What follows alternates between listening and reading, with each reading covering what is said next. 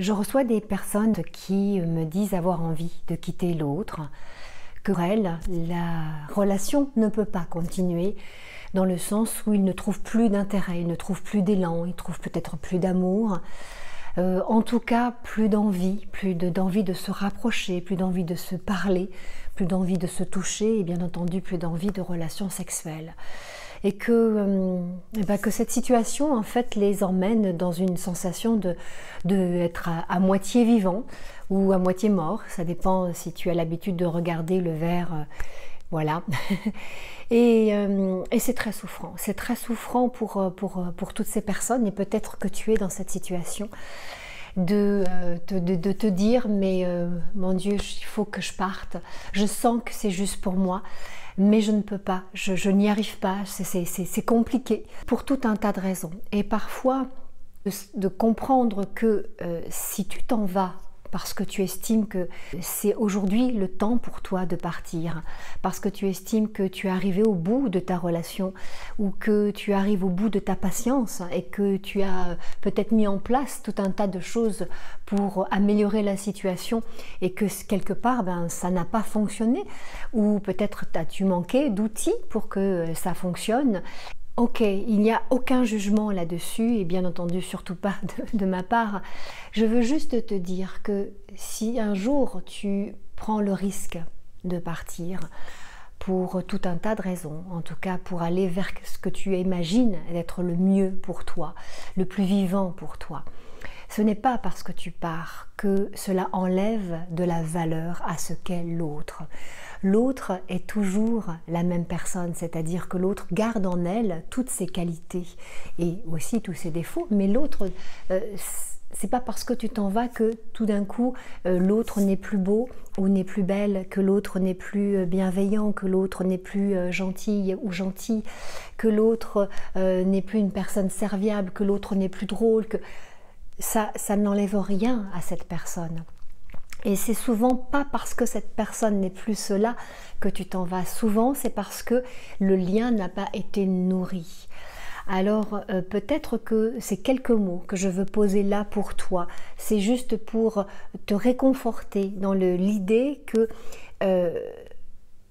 si tu t'en vas, si tu quittes cette relation, sois sûr que cela n'enlève aucune qualité à la personne que tu quittes. Parfois j'entends cette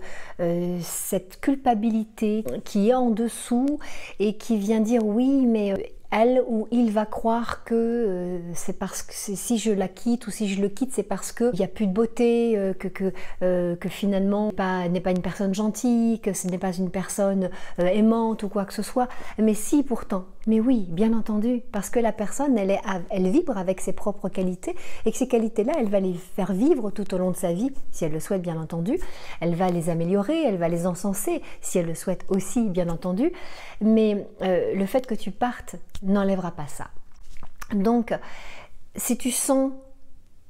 que en toi pointe cette nécessité de faire un pas vers plus de vivance pour toi, si le matin tu te lèves, que tu sens que là où tu es, ce n'est plus juste d'être là, regarde juste ça, focus juste sur ce qui se passe à l'intérieur de toi, ce qui se passe dans ton cœur, comment ça résonne, cette idée de je vais partir, j'ai envie de partir, il faut que je change ma vie, comment ça résonne. Regarde juste à ta place, focus uniquement sur toi, ton ressenti, ta nécessité, ce qui t'appelle au plus profond de toi, et fais pour toi, fais pour toi. Et ceci dit, ce n'est pas forcément facile que de quitter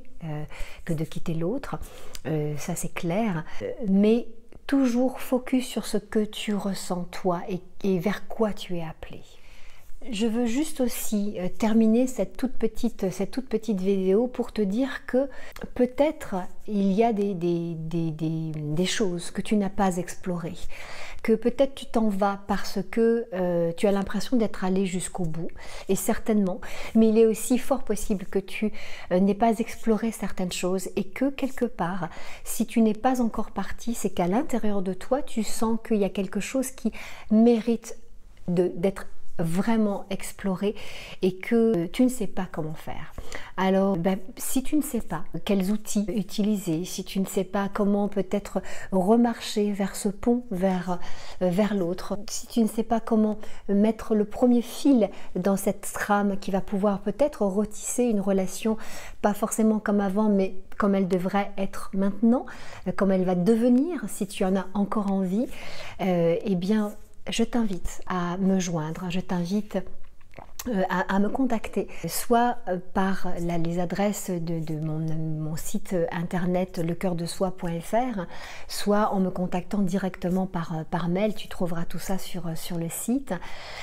Tu peux me joindre aussi en me laissant un commentaire, etc.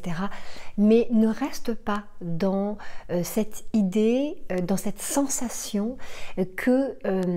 tu as envie de partir, mais si tu restes, c'est parce que justement tu sens qu'il y a quand même quelque chose d'autre qui pourrait être fait.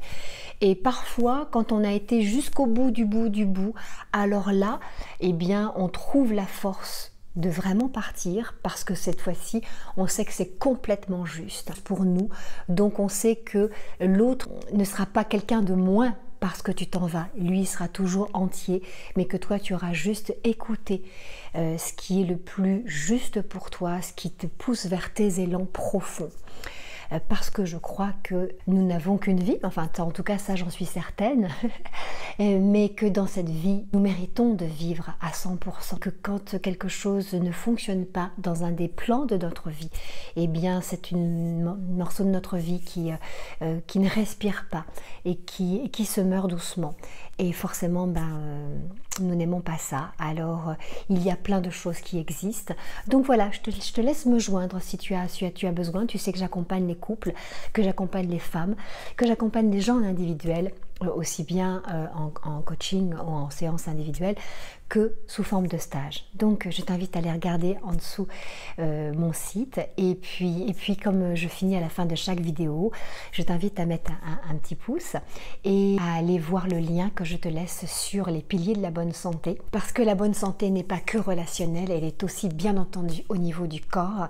et que quand toute cette bonne santé est en équilibre sur les différents plans de ta vie, alors les décisions sont plus faciles à prendre, alors on a plus d'enthousiasme, plus de pêche. Merci de t'abonner à ma chaîne et merci aussi de me suivre sur Odyssée, parce que voilà, j'ai envie de pouvoir m'exprimer plus librement sur certains sujets que je trouve qui me portent, qui me tiennent à cœur, et que j'ai envie de pouvoir donner les mots et mon sentiment sur certaines choses avec beaucoup plus de liberté. Je te souhaite le meilleur et prends grand soin de toi et prends soin de ta relation à toi-même et à l'autre. Je t'embrasse. Bye bye les joyeux rebelles.